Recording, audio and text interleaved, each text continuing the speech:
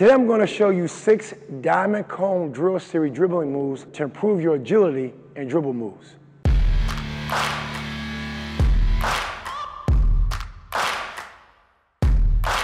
Why do this diamond cone dribble series? To improve your agility and ball handling skills.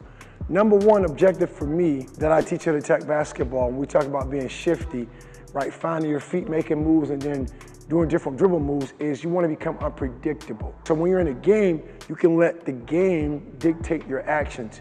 You can actually have a defender in front of you and you feel confident, comfortable making a move in uncomfortable situations. That's why. This also is a dribble and footwork skill enhancement drill, right? Again, not only to where you are unpredictable, you are highly aware of how to make moves on the move to finish at a high percentage of the basket, okay?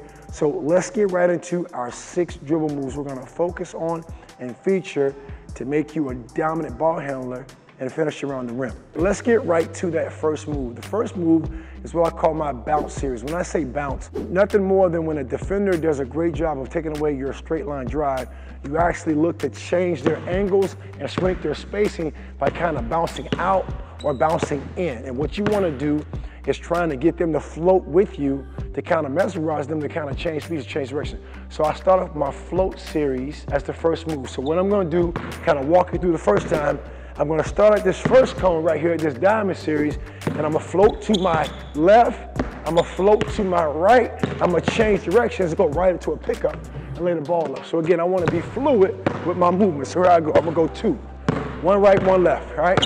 Float, float, pick up, lay the ball up, okay? Also back, ball in right hand. I want to float right, float left, change directions, pick the ball up, lay the ball up. All right, so now that's the first move I want you working on, a float series. Now let's talk about an inside out, a change of speed. I want to change my defender stance by dipping my hips, not my head, and be led with my feet on changing speeds. Inside out, right? Here I go. Inside out move. Inside out, attack. Get to the basket. Mix up how you finish. Inside out, attack.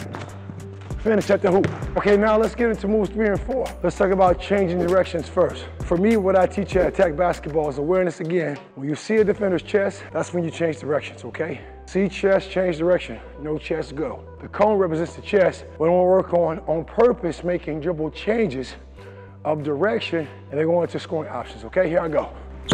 Change, change, change, power finish. Hustle back. Change direction, change direction, change direction. Finish that. And I don't want to do 2 for the sake of the video, to keep it nice and concise so you get the idea of it, okay? Now, move number 4 is a combination dribble. We call that a go-to / counter.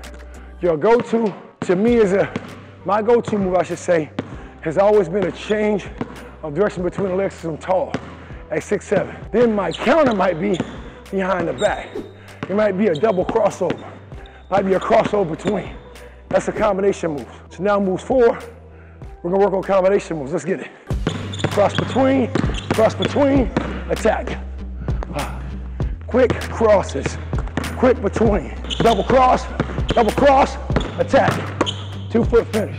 We're trying to reach 5,000 subscribers by the end of the month, and we need your help. We roll out high-quality videos every week to help you become a premium basketball player. So help us reach our goal and click that subscribe button. 5 and 6 is more on the pressure release series, where we want to learn now to play basketball more confrontationally. Meaning by confrontation is when I'm facing you, I'm trying to create separation. But when I got to turn my body to the side, it's more confrontation because someone's on me. So now pressure release is more confrontational. So now I'm working on my pressure release. I got 3 moves I'm gonna make to kind of finish out our series of a diamond cone. First one's gonna be a pressure release into a forward hip swivel. The second move is gonna be a pressure release to a reverse step back attack, whether I can cross, change directions, or cross, or I should say step back, change speeds. And my last is my spin move combination, where the defender's really tight on my left hip and shoulder. I'm gonna release pressure by spinning. Let's go. Press release, hip swivel. Press release, hip swivel, attack. Go finish that. Let's go to the left. Hip swivel. Hip swivel. Finish that. Attack. Now let's talk about stepping back like a reverse pivot. Pressure release. Open up. Change. Pressure release. Open up. Change. Change. Finish. All right, and last one coming. This is my spin move. Press, release, spin. Press, release, spin. Press, release, spin. Win. One more time. Let's go left. Press, release, spin. Press, release, spin. Press, release, spin. Let's win. Nice. Great series for skill enhancement of working on your footwork while dribbling, attacking, being unpredictable, but better yet, learning how to be aware and dominant on the court to attack your defenders. I want to make sure we're taking your game to the next level. So I'd like to offer you a gift that covers all the must-know basketball principles. Click that link in the description below to download. And if you're really interested in becoming a premium player, check out our Training Vault bundle that can be found at the same link. It includes everything you need to play with confidence and poise. Enjoy your gift and keep attacking.